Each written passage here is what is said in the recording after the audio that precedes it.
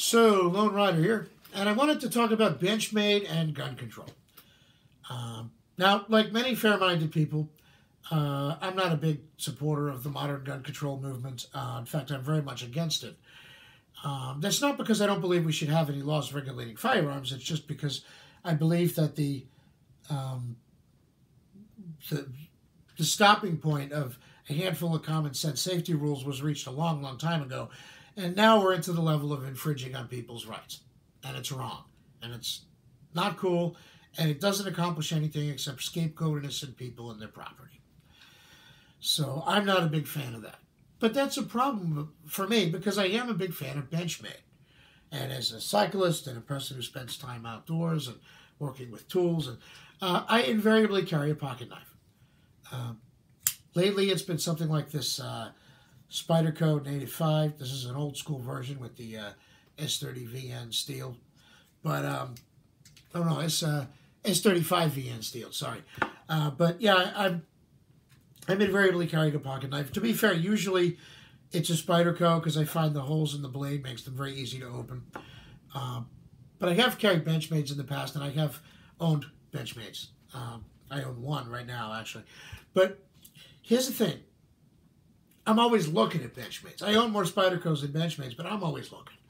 And I'm always thinking, oh, that's awesome. You know, should I save up for that one? Or, you know, it's a really neat design. That would be useful, etc. And then I just found out today that Benchmade had apparently been giving money to anti-gun politicians for years. In fact, they were giving almost all of their donations exclusively to Democrats. And of those, 4 or 5 in particular were vehemently anti-gun politicians. Now, Benchmade came forward and explained why. Excuse me. Their statement was something to the effect of, they're a manufacturer based in Oregon. They have to support the local politicians because, you know, what those local politicians do can affect them since that's where they're based. And unfortunately, those local politicians tend to be Democrats because it's Oregon. My problem with this is that what they're essentially saying is they didn't support the anti-gun politicians because they agree with their anti-gun views. They just supported them because of physical proximity, that those are the politicians that represent the area where they reside and do business. My problem with that is you can't overlook. It's one thing to say I didn't vote for somebody because of their bad politics. I just voted them for some other reason. Or I didn't give money to somebody because of their bad politics. I just gave money to them for some other reason. But you can't ignore that by supporting that person, either by voting for them, campaigning for them, or giving them money, that you're going to forward all of their ideas, not just the ones you agree with. It's saying, if you're a knife company, saying you're going to support people who want to outlaw firearms. Now, unlike firearms, knives are tools, not weapons. But what have we seen? If you want to see where something's going to lead to eventually, look at places where it's been in effect for a long time. New York is a classic example. They have really strict gun control laws and have for years. Now, they've gotten to the point where they're sending grandpas and little old ladies to prison for pocket knives, right? They're literally arresting, you know, septuagenarians for Swiss Army knives and stuff, putting them up against the wall, handcuffing them, throwing them in a car. Well, that's not a surprise. If the government doesn't trust you, the government doesn't trust you, and not just with a gun.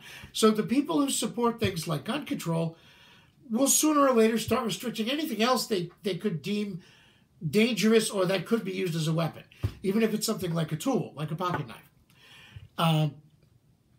So generally speaking, places with strict gun control also eventually, sooner or later, getting around to going after people's pocket knives. Now, why is this relevant to Benchmade? Beyond the fact that a lot of the people who are Benchmade's customers tend to be supporters of the Second Amendment and the shooting sports, and therefore unlikely to support gun control anyway, and likely to take issue with anything that seems to support gun control. There's an even bigger issue here, which is that Benchmade is a knife manufacturer. And like I said, if there's one thing we know about gun control, it's that the same people who support gun control also usually get around to outlawing the carrying of pocket knives sooner or later. So what does this mean? Well, what it means is that Benchmade is a beggar to their own demise. They're taking their money and they're giving it to people who will ultimately, sooner or later, seek to outlaw the purchase and carrying of their products that they manufacture. That seems like a great business model if your idea is to commit economic suicide, right? And then you have the fact that beyond the issue that the company's not acting in its own long-term interest, and that it's acting against the like-minded interest of its customers, many of whom, like I said, do support the Second Amendment and the right to bear arms and aren't in favor of gun control. Then you have this. Should you support the politicians who represent the area where you live or do business just because of that physical proximity, that they happen to be there? I'm a bicyclist. I'm an advocate for cycling. I spent 3 years trying to get mountain bike access here in Union County. Now, the Union County politicians, they're all anti-mountain bike. They want to keep mountain biking banned. Should I support those people who want to restrict something I do just because I happen to live here and they're the people who represent here? No. If I'm going to support anybody, I'll support anybody who's running against them. I don't care if it's a purple elephant. I'll support anybody who's running against them and isn't just as bad. Why? Because those people are atrocious.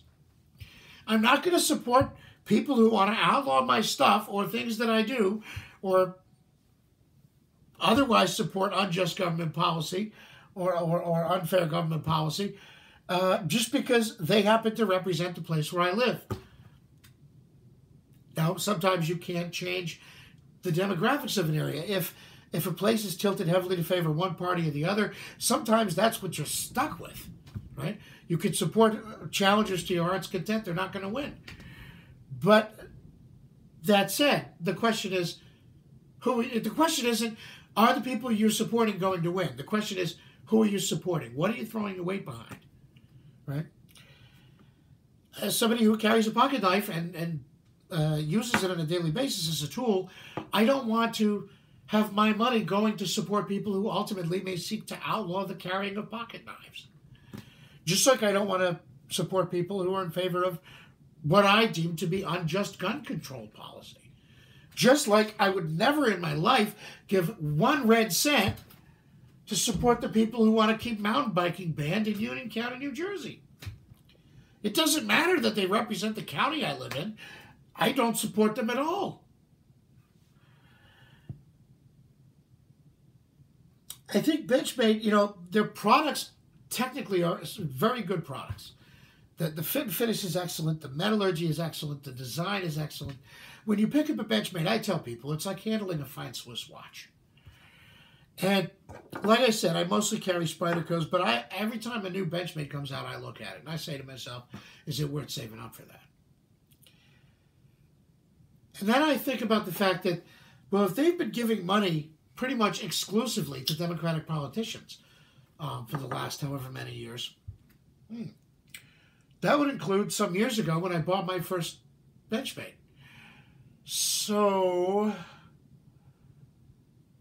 how much of the money that I paid for that knife, which was a very expensive knife, how much of the money that I paid for that knife went to support politicians who advocate for things that I believe are unjust? There's no way to know how much, if any, of that money went to support those people. But since I can, in good conscience, support people like that, I'm not going to be buying a Benchmade product ever again as long as I live. And this is a pretty sad thing because, they're an American company. They make the knives here. They're great quality stuff. They're really good, really well-made knives. I tend more towards the Spydercos now because the holes in the blade tends to make them a lot easier to open. But some of the Benchmades do have holes in the blades as well. And like I said, every time a new Benchmade comes out, I look at it and I say, oh, should I save up for that one? Here's the problem, though. every time I think of doing that in the future, this is going to be in the back of my mind. And I'm going to say to myself, yeah, suppose I save up for a really nice Benchmade and I drop $140 on it. How much of that $140 is going to be going to support something that I find morally reprehensible, unjust, etc.? I can't take that chance. So I'm not buying any more Benchmades, ever. And, you know, that's a sad thing. I don't... They're a local company right here in America. They make really high-quality stuff. Who wouldn't want to support a company like that? You know what? Normally, I would say I'm all for supporting them. Except when they act in a way that I don't believe is in the best interest of the country, or myself, or many of their customers, or even themselves as a business, long run. Again, they may not be supporting these anti-gun politicians because of their anti-gun politics. That may just be incidental. But we know anti-gun politicians, in addition to supporting unjust gun control laws, sooner or later get around to trying to restrict other things. Again, you look at places with long-standing strict gun control, most of them have very strict laws about the carrying of pocket knives as well. What does that mean? Benchmade, your business model seems to be support people who want to outlaw your product.